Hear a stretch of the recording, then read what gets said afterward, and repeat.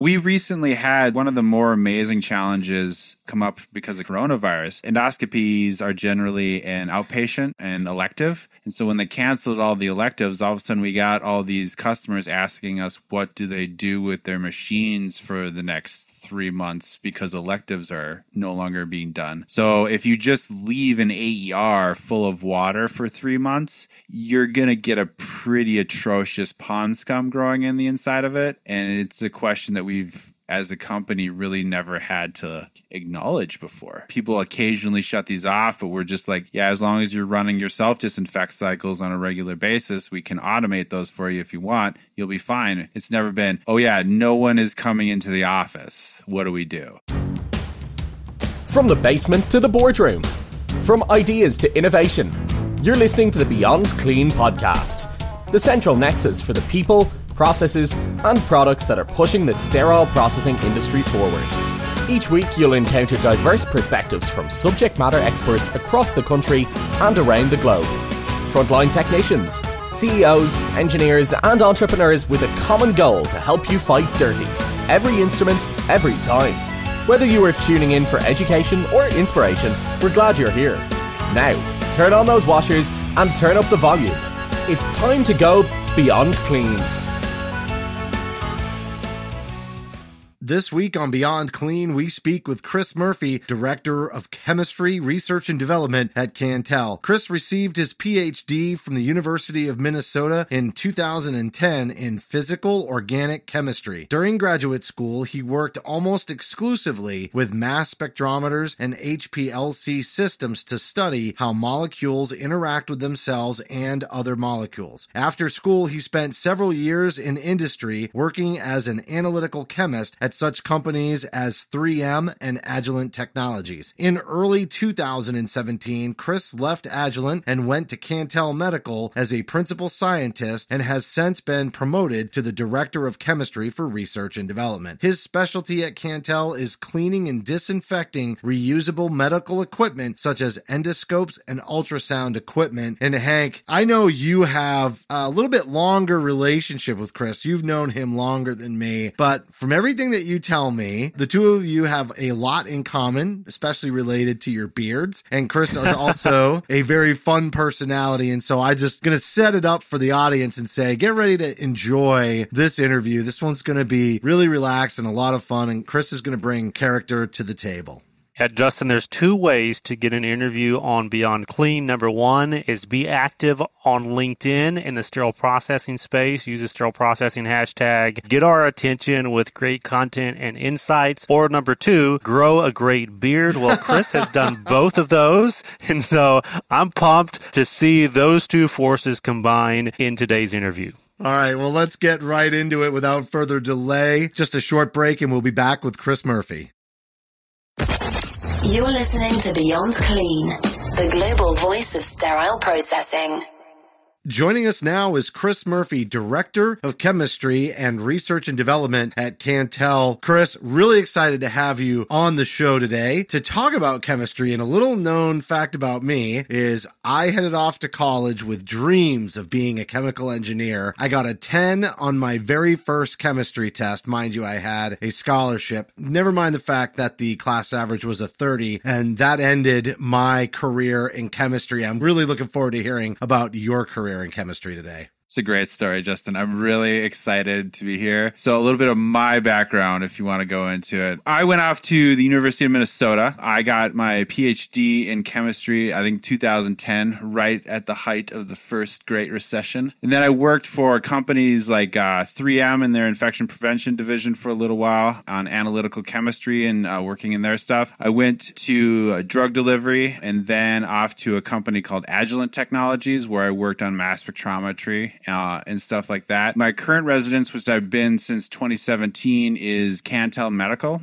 For those of you that don't know what we do, the division that I'm in, Medivators, we make fancy dishwashers for endoscopy equipment. So if you go get an endoscope put in or up you in any number of orifices, my company makes the chemistry and fancy dishwashers that make it safe for the next guy. All right. So, Yep.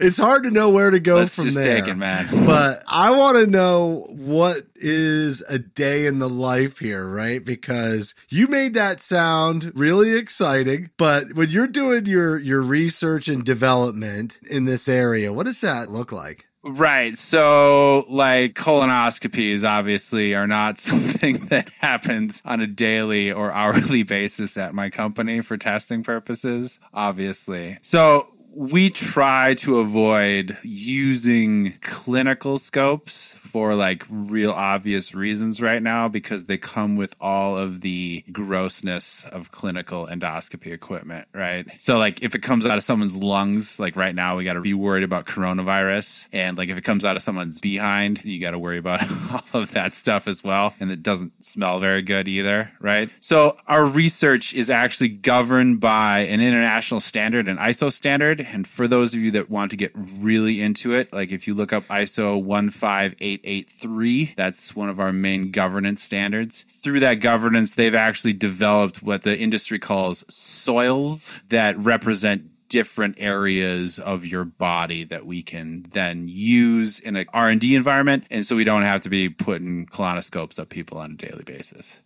So, Kris, a big part of this is going to be about really distinguishing, like you mentioned soils, obviously, but I'm assuming that there are some other differences in that clinical testing dynamic in a lab, versus the real world scenario. And I don't mean that, to say that you're not doing real things, obviously, in the lab, because you are, but I know from the user standpoint, there is always that pushback and maybe, question or misunderstanding on what is it different, why is it different? Can you speak to that?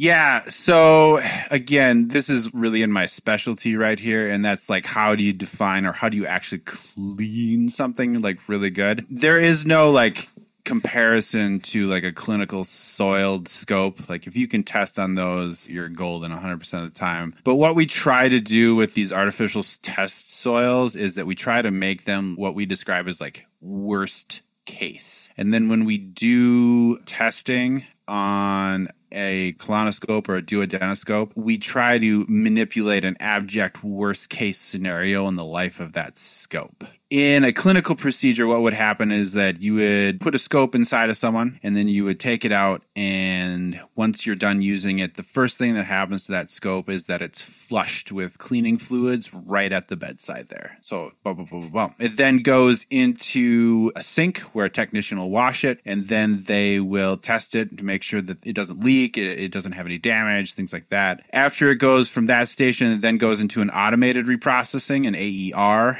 we call them in my line of work. So that stands for Automated Endoscope Reprocessor. And then it is cleaned and disinfected using a really powerful high-level disinfecting agent. And then it's taken out and dried and hung and stored and prepared for a second use. So what does the difference then look like from the laboratory standpoint? Obviously, are you applying this clinical soil and then applying the pre-treatment and going through that same process?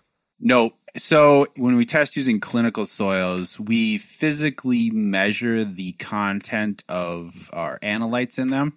So like in this case, we'll just talk about protein. So we make sure that our protein is several thousand times higher than you would normally find it in a human soil. And then additionally, when we soil these scopes, we leave the soil on there for an hour or more, and then we place the scope directly into the automated endoscope reprocessor, clean it, and then test it. So it gets none of the pre-treatment, the flushing, and it gets none of the sink side cleaning by a technician before it goes in our AER.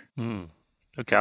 On that soil piece that you mentioned before, there's these international groups that are really looking at standardizing, what those soils need to entail. Are clinical soils getting better with time? So are the testing soils that you're using today better than they were 5 years ago, 10 years ago? Yeah. So Michelle Alpha, her papers go back to the mid-90s? ? Yes. That's kind of like when this stuff first started coming into vogue, I guess would be a proper term for it.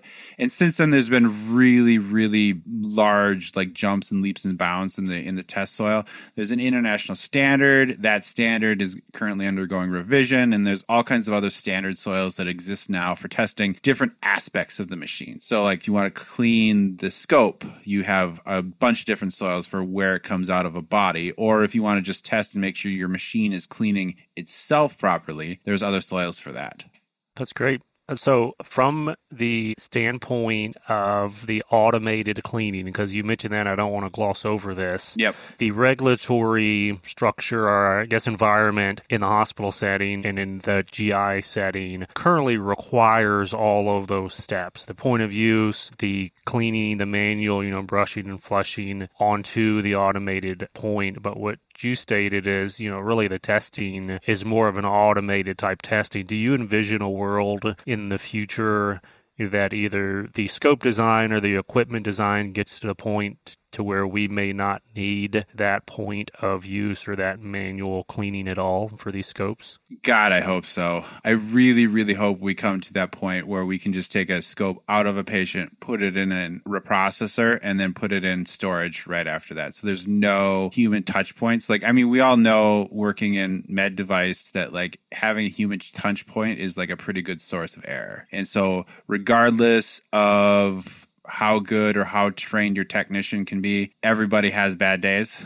Everybody misses a step once in a while, so it happens. And in the industry, it works out to be typically in the literature is less than 5% of scopes will come back testing positive for any number of bacteria and stuff like that. Typically, it's far less than 1% in the data that I've read, but it's still a percentage, right? The ultimate goal of automation is to eliminate any error in a system. Yeah, and being able to diagnose an error when it happens with more accuracy. And I'll even say, you mentioned flushing at the bedside, and Hank said point of use, and they typically refer to it as bedside cleaning in the GI realm. But What would be also really good is we know time is not our friend. The sooner that not just the flushing, but the cleaning actually happens. And in a lot of GI suites or clinics, in the non-acute setting, they're going right from one room because the situation is that it's a smaller facility or it's a smaller department than, is often a very large surgical services outfit on multiple floors. And so a lot of times they say, yeah, we do the bedside cleaning and then we walk out this door and we take it into this door. But I've always kind of felt like, and I realize a lot of places will use containers, but there is also an element of potential contamination just by leaving one room to go to, the room where they're going to reprocess, not always referred to as decontamination, right, in the GI setting. So having that go right into a machine that could reprocess and then be wheeled out of the room or whatever would also potentially reduce contamination, do you think? Yeah,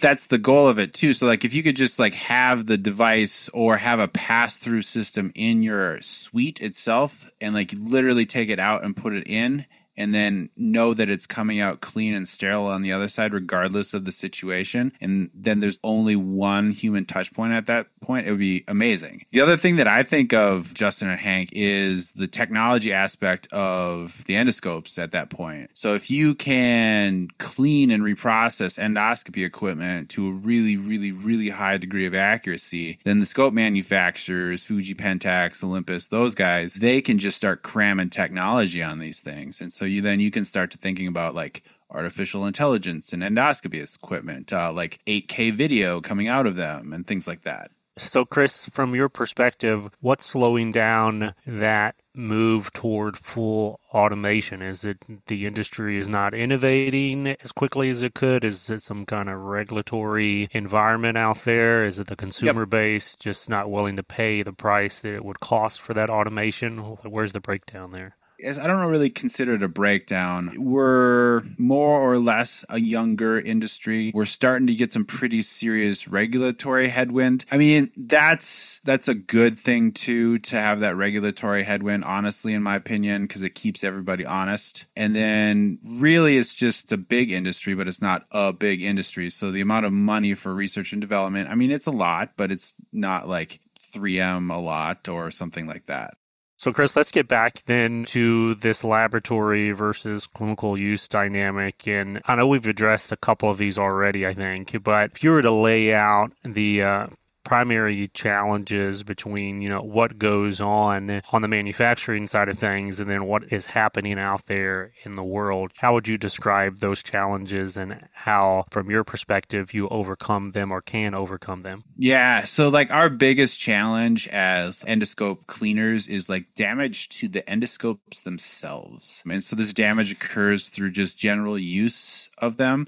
But the problem with the damage is that it makes the scopes incredibly hard to clean. And fundamentally, like if you can't clean an endoscope, you can't disinfect it either. So like one of the big primary challenges right now in industry is like, how do you detect this damage and to what level of damage is important? So it's interesting that you bring that up because, and maybe you were just teeing me right up for boroscopes. I'm not sure if that's where your head was going. I've got another place to go in terms of damages too, but we're going to start here with the inspection because when boroscopes came to the market, I think it's critical. It's applicable in lots of areas, but when we're talking about the devices that have the longest lumens in the industry, this is an area where you just, I feel like, gotta have it. And I happen to have worked in the repair industry for quite some time, and we have some good friends of the show that were early adopters of this technology. We've had several episodes on it. I'm thinking back to an episode that kind of ran parallel to that was one with Jenny Gibbs, but also we've talked about designing a dream department with Sean Flynn, and this is one of his must-have technologies as he was putting that together out on the West Coast. And so the problem was nobody had ever seen inside them before. And so to your point, there might be discoloration in the channel. How much is too much? How do we know what the source of that is? And, it's not like anybody's got a testing lab where they're going to be able to do all this culturing and sampling to figure out if the scope is actually contaminated. So that's been an interesting challenge. Obviously, you want to speak to that a little bit. And then I want to talk about preventive maintenance and damages after that. Yeah. So I do have access to a testing lab like that. So like I got a little bit of privilege in that matter. And when we do clinical analyses of scopes, every once in a while we'll get one where we find out that it's harboring something or find out that we can't clean it for some reason. Anecdotally only on this one is when we do these analyses, we always find damage on the inside. And typically what it is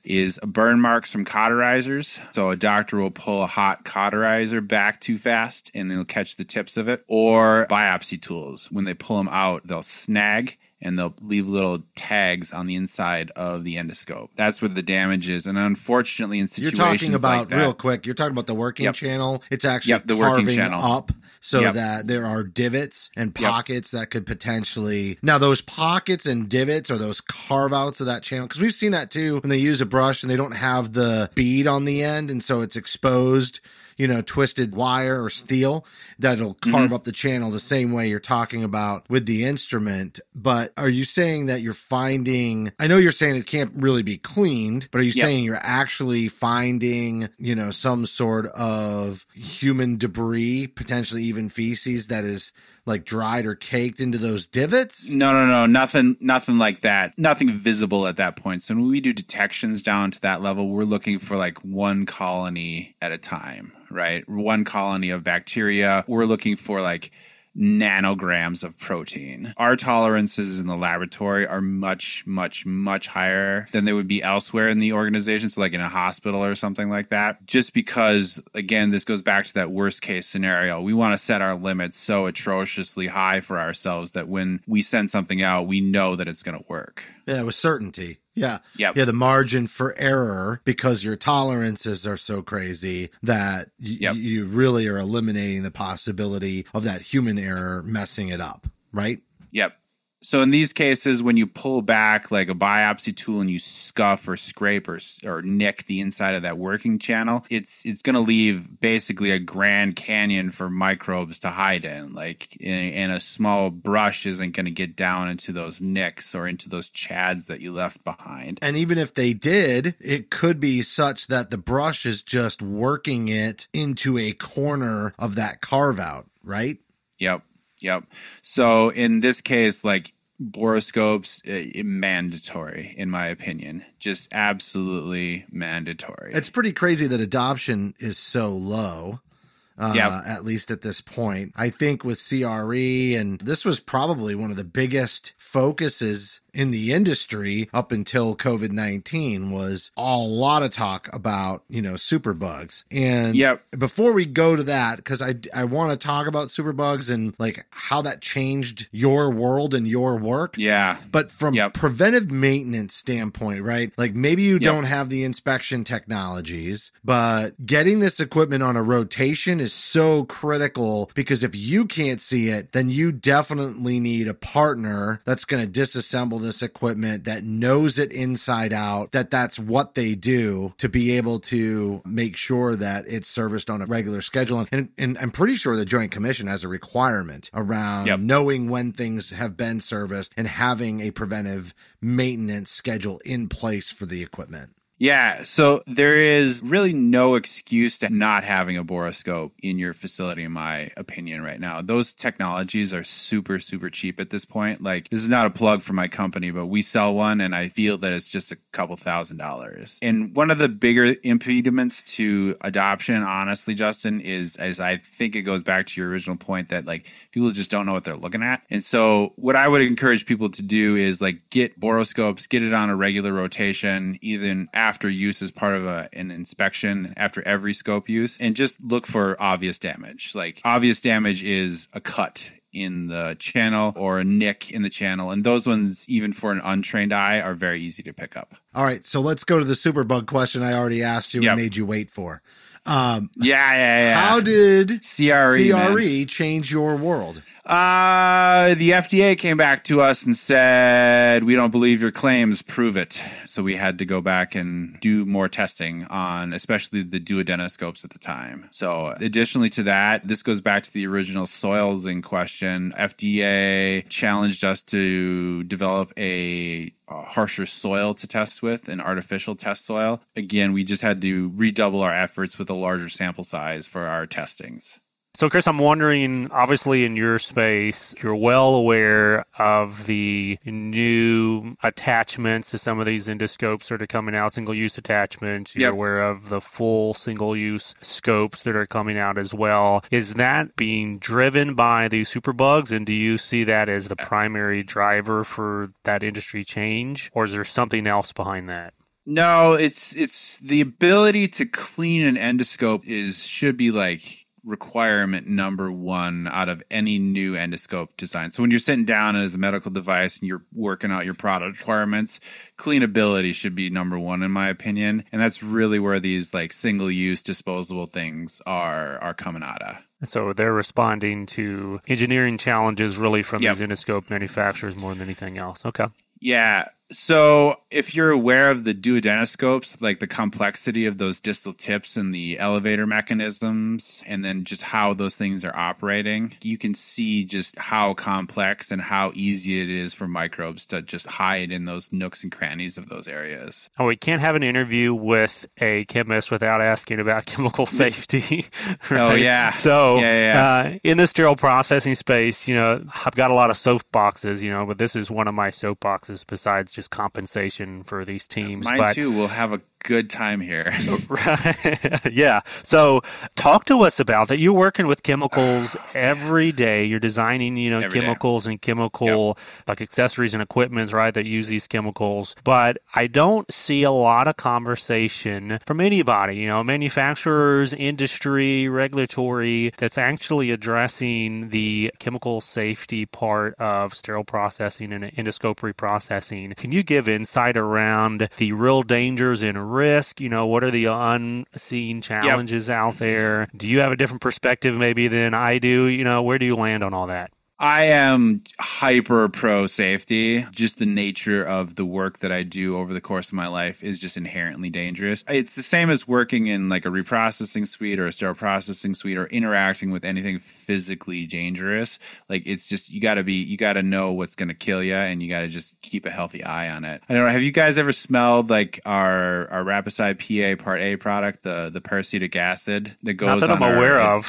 Yep. Does it have a smell? If I haven't, if it wasn't yours, I've definitely smelled it because I've been in a lot of those smaller diagnostic clinics and they almost exclusively used OPA. Okay, so the OPA smells like rotten cake frosting to me. I really don't like that smell. Peracetic acid, which is another commonly used one, it smells like super vinegar. Like it just really, really, really potent vinegar is what it smells like. I mean, for some people, that's a pretty good turnoff. But chemical safety, like we're working with dangerous stuff. We're working with dangerous equipment. Like there's a reason why we wear gloves and masks and all that other stuff. Like it's a really big part of my day to day as well. Just making sure that what we send out of our factories is safe for the end user. So, Kris, it's funny because I mentioned being in those clinic settings or those diagnostic clinic settings. And usually when I go in there, the room where they do the reprocessing and the high level disinfection using the chemicals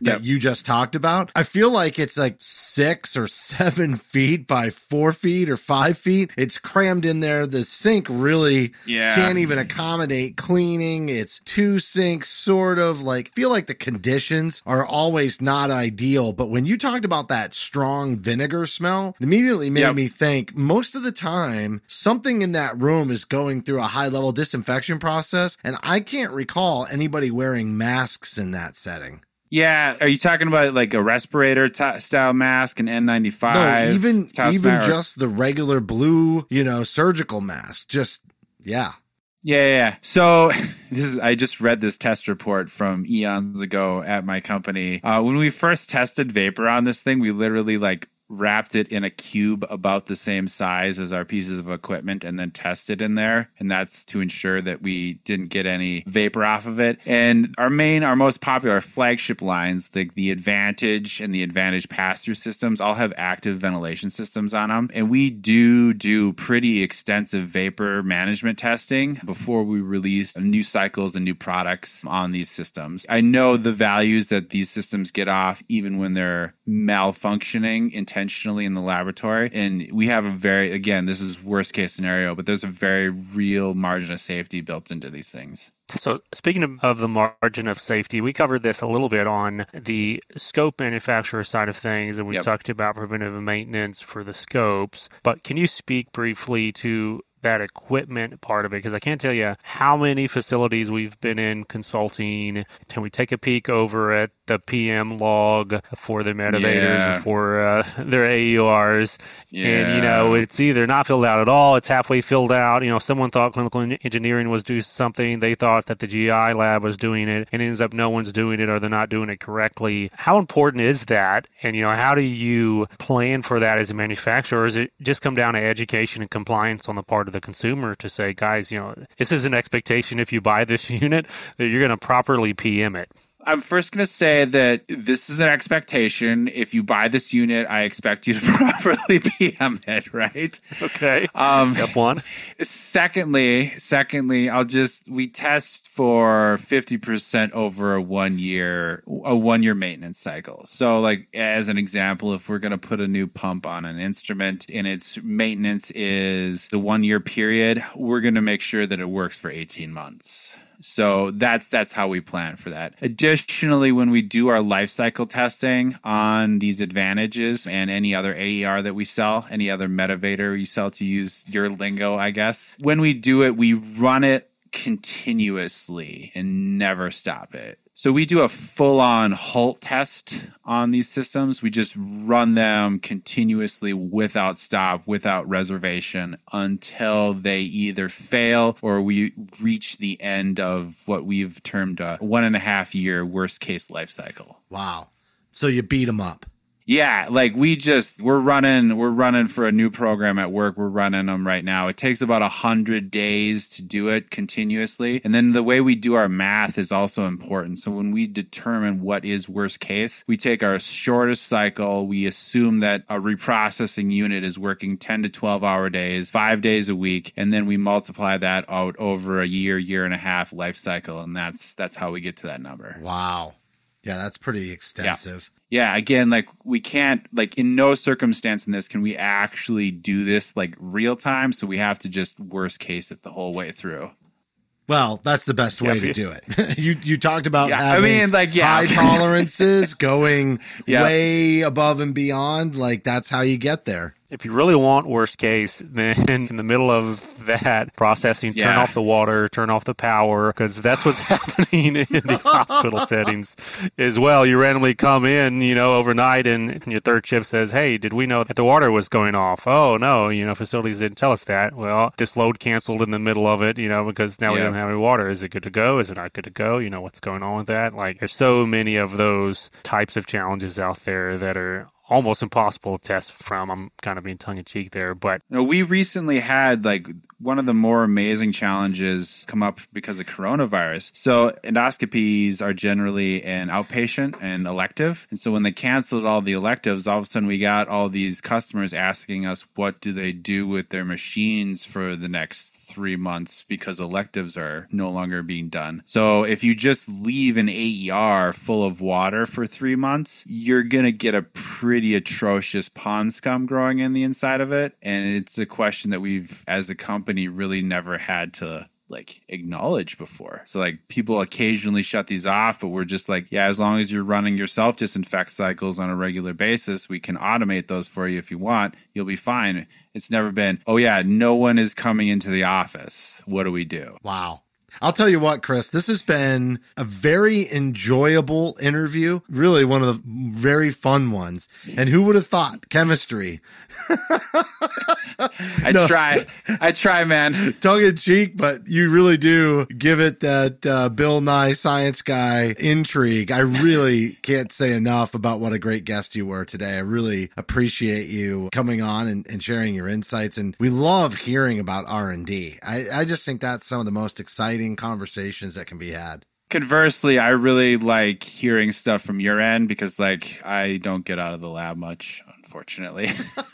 Nowadays, so they don't let me coronavirus or something like that. They don't let you in hospitals anymore. So it's really nice to hear it from your end as well and explain what we do in R&D to ensure that downstream the patients are safe.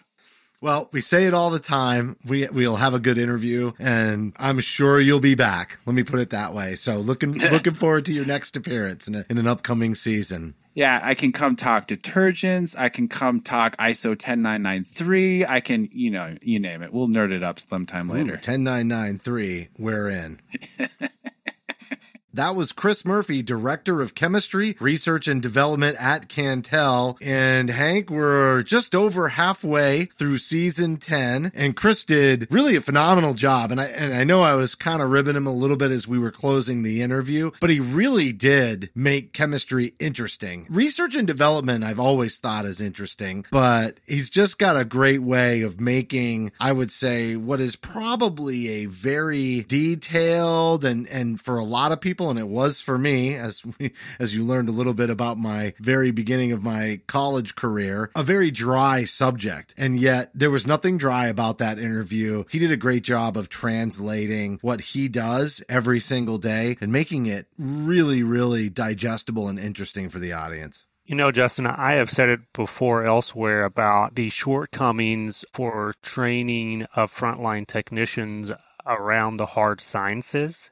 Chemistry is one of those, but I know as a technician, I didn't know anything about chemistry, and I wasn't expected to know anything about chemistry when I began as a technician. So one of the cool opportunities for podcasts like this is to expose those folks in the trenches, working with these chemicals, working with this equipment, trying to make these medical miracles happen and keep patients safe, to understand how that happens, how those chemicals come together, how to design, and as we discussed about the challenges, how they may be thwarted sometimes, or how we could do things that could stop that process or interrupt that process. So I really enjoyed learning from Kris. As we say often, we'd love to have him back for another round to talk about another topic in this queue to continue that science education in particular. Yep, and we definitely will. I'm not even sure what he meant with that particular ISO. I've not even heard that one, so I'm already intrigued. I'm going to have to go look it up. But that's going to do it for this week's show. As a reminder, you can help support Beyond Clean by subscribing on iTunes, Stitcher, Google Play, Spotify, your favorite podcast application, or by downloading our new smartphone application for iPhone and Android. We'd certainly appreciate a rating and a review because your feedback is important to the show. And if you have any topics that you'd like us to cover on a future episode, just send an email to info@beyondclean.net. On behalf of Hank and myself, thank you for listening to this edition of Beyond Clean.